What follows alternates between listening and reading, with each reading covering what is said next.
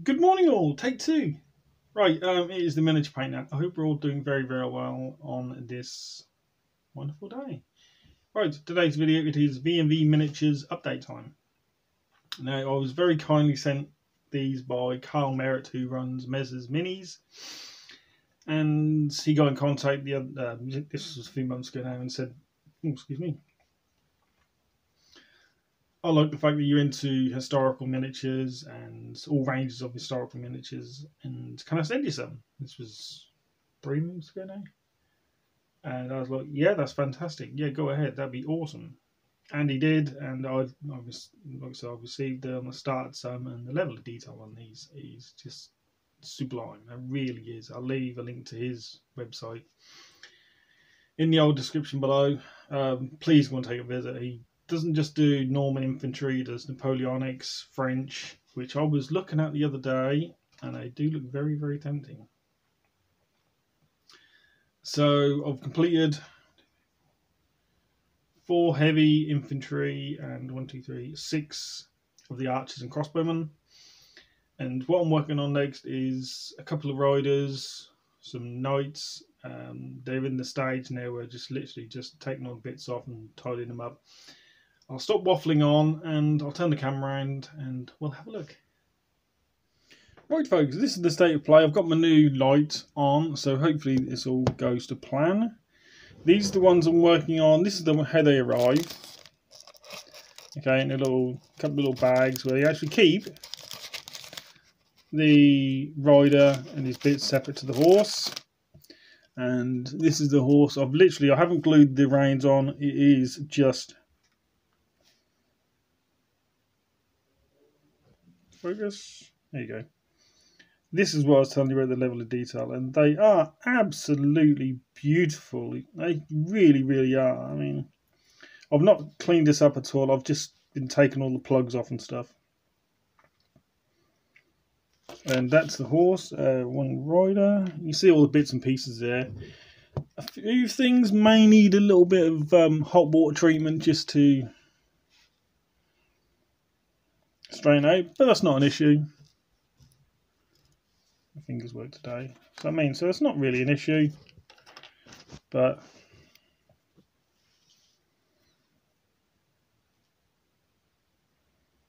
and this is what I was telling you about the detail. It is absolutely, like I said, I haven't tidied these up. I've just been taking like the main plugs off and stuff. And the detail is, this is the colour they come in. I've not sprayed these at all.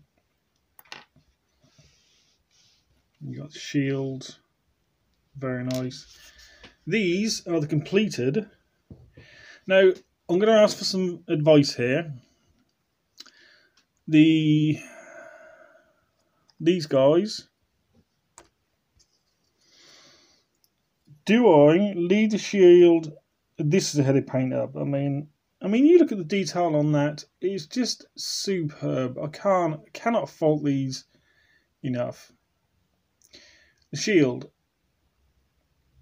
I've just gone for a dirty look on the shield, but do I attempt a cross, or are there any transfers out there which would give me a red or black cross which covers the entire shield? So if you know if there are any companies that does transfers for this size shield, please let me know.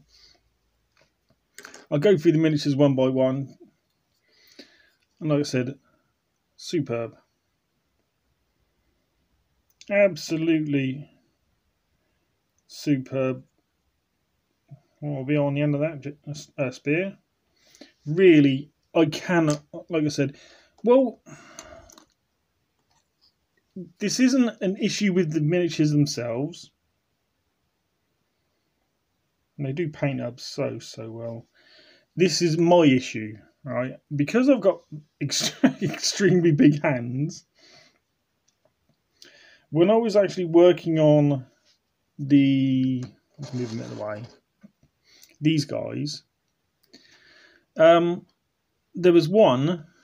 Let me just leave it there. Let's see if you can spot which one it is. It is this one.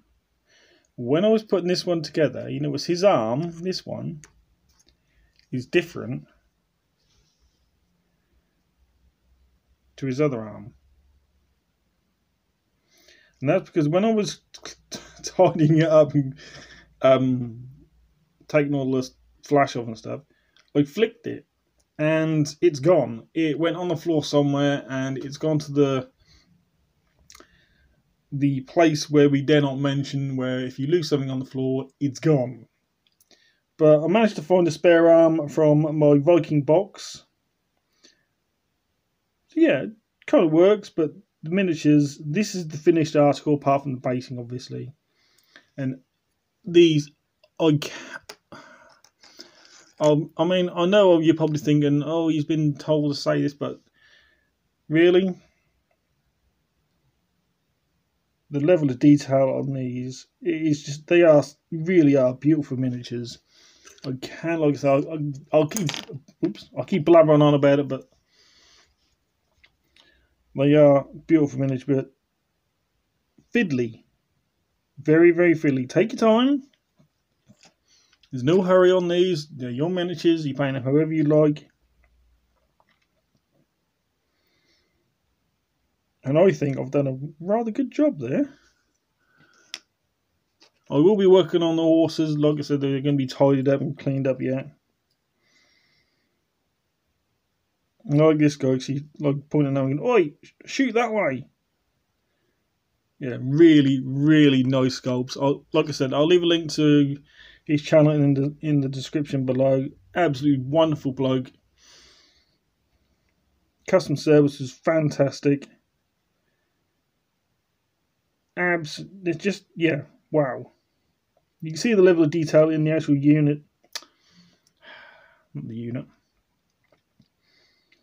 The outfit is wearing, the tunic, that's what I was wearing.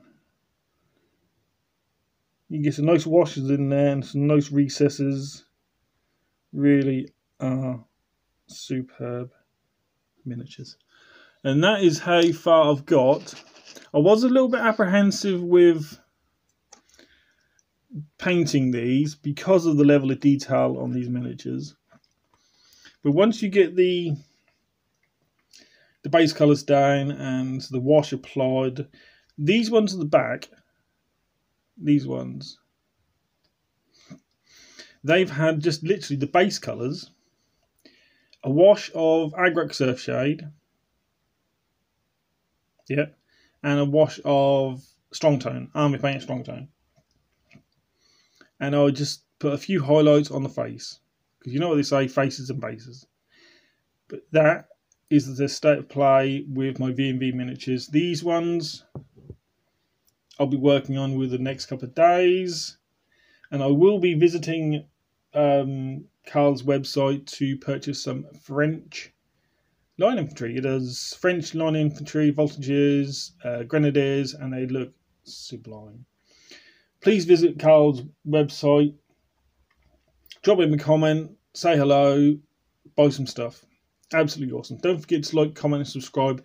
Please, I've been the Miniature Painter, and you guys have been beautiful as always. I shall see you in the next one. Bye.